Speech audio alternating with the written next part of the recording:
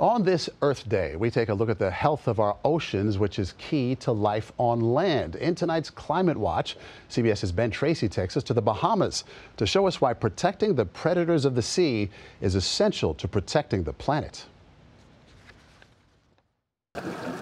Here in the Bahamas, reef sharks are one of the most common sharks that we see. Candace Fields took us to Danger Reef in the Bahamas to see this. Waters teeming with reef sharks.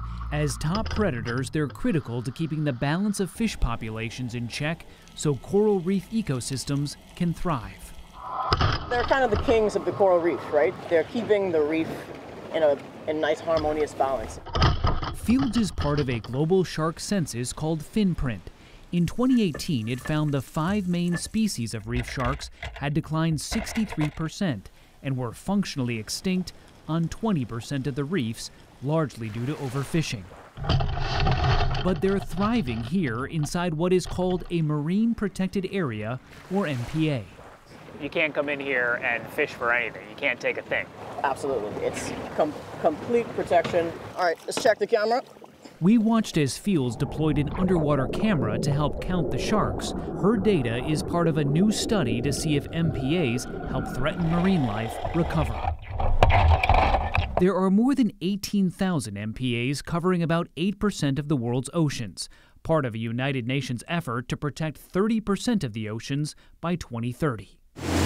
So we're on our way to look for people fishing. Yes, sir. But enforcement is key. We rode along with the Royal Bahamas Defense Force on patrol. Stop the vessel. It has seized dozens of boats. They had 46 persons on board. Fining and jailing fishermen and confiscating their often massive illegal catch. Either we chase them away or we catch them, and we've been having huge success doing this. So when it comes to enforcement, you guys are the muscle. Yes. These vessels have entered into the Bahamian waters. Part of the brains of the operation is Skylight, a system that helps track the bad guys using a mix of AI and satellite vessel tracking data.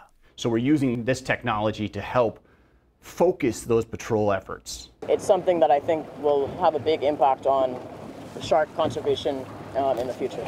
Hopefully helping the kings of the reef rebound. Tracy, CBS News, the Bahamas.